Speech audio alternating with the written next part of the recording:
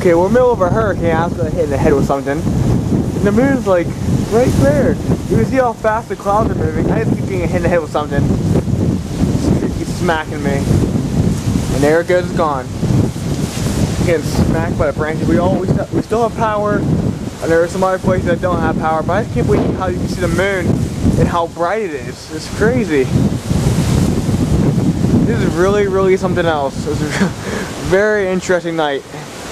It is so windy. I never heard wind like this in my life. This is one heck of an experience.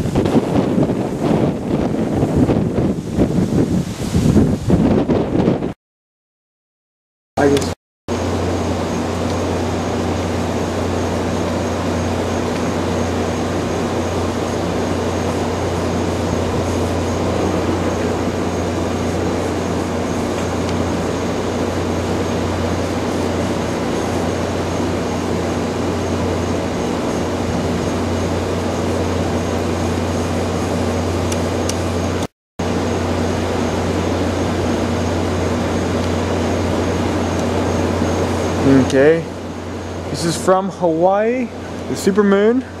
Normally I do these type of videos from Pittsburgh, but everything just seems to happen while I'm on vacation, between a hurricane and an earthquake.